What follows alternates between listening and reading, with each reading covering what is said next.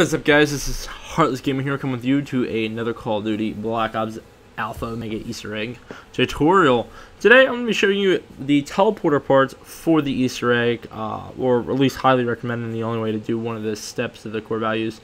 So your first one in the transfusion room is going to be that corner by the locker. The second one you're going to bang around that corner here. It's going to be in this corner by the desk. And the third time it's going to be on this sheetrock here, or plaster board as I like to call it.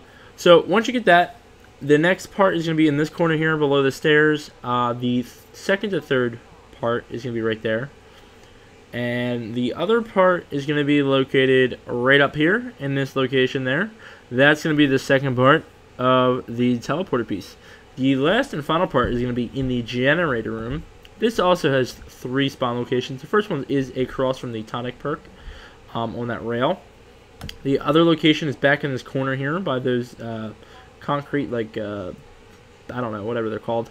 And the other one is going to be behind those 55-gallon drums. And those are going to be the 3 parts for the teleporter. They can be built in the ADP control room or the greenhouse.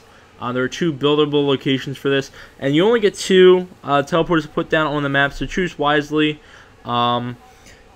And keep that in mind. So, yeah, guys, that's pretty much it for this. Go ahead, drop a like and subscribe. That'd be really appreciated. Go ahead and smash that like button, comment below. Let me know what you think. I definitely want to comment and talk to you guys. So I hope to see you guys next time. I'm out of here. Bye.